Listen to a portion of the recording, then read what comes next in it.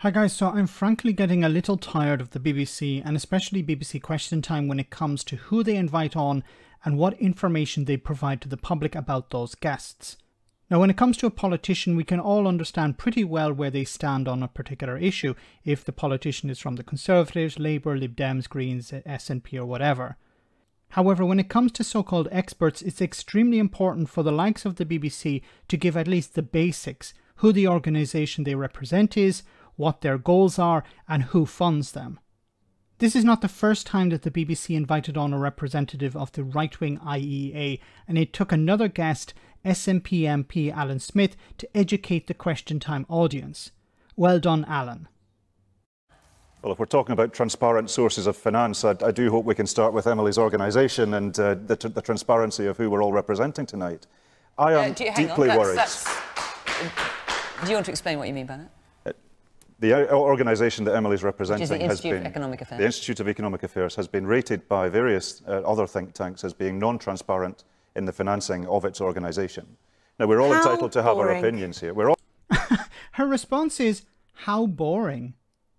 How boring. Okay, well, here is a league table of different think tanks. You can see here towards the top we have the European Council on Foreign Relations, we have Amnesty International, and then if we go down the table towards, further to the right, we see Emily's Institute of Economic Affairs, highly opaque. But we'll get to that in a moment. We're all entitled to have our opinions. I'm my own person, I can speak for myself, thank you very much. Well, my concern is I'm concerned about who you're actually speaking for. I'm here because I was elected. She's here because she's elected. Let Emily have a chance to respond to that before you answer this substantive question. Well, firstly, the Institute of Economic Affairs keeps the privacy of our donors.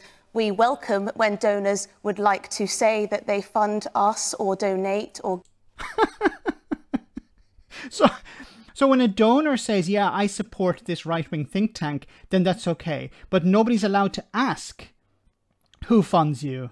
So if people ask who funds you, well, that's private information. We're not going to tell you who funds us unless those who fund us want you to know. So I'm concerned about the ones who don't want us to know. That's my problem. And the fact that you're invited onto the BBC to give your opinions on stuff, influencing the public, and you're being funded by people who don't want us to know who they are. Isn't that interesting? But let's continue. Give to our charity, but otherwise, I think I'm sat here on a panel as myself, representing my organisation. You're not there to represent yourself. You're there to represent your organisation, which is a think tank, which is trying to influence public opinion, influence politics. Alyn Smith is there not to represent Alyn Smith. Alyn Smith is there to represent the SNP. He has been elected, like the other people on the panel. Whether they're from the Labour Party, they're there to represent the Labour Party. They're not there to represent themselves. They're there to represent their organisation. I don't care what Alyn Smith, his opinion on particular issues. I care about what he wants to do, what his party wants to do on that particular issue. Alyn Smith, I could disagree with Alyn Smith on 100 things, but if we agree on a particular issue, then that's what's important. Representing the fact that I'm a columnist at Conservative Home, and also representing the fact that I've done my research on many issues, and I think I certainly am very happy and deserving of being here. So you're happy and deserving of being here. Okay. Do you She obviously, look, let's get to what I'm talking about. This is the Institute of Economic Affairs, and I've talked about them before. The IEA subscribes to a right-wing and neoliberal worldview and advocates positions based on this ideology, including climate change denial, okay, and total privatization, in effect abolition of the National Health Service, in favor of a healthcare system the IEA says is similar to Switzerland, Belgium, the Netherlands, Germany and Israel.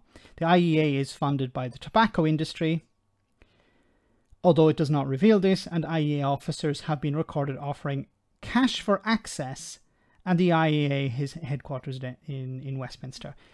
right in the right place. You know, if you want to be close to the action, be in Westminster. And it says here, funding on the right, undisclosed sum funding from fossil fuel industry and tobacco industry. So we know exactly what this organization represents: getting rid of the NHS, denying climate change. And these are some of the comments. Get a Grip, thanks to my friend Get a Grip for posting this. Emily Carver, Emily who was just speaking a moment ago, said, are the scales finally falling from the nation's eyes about our NHS? Notice our NHS in quotes here.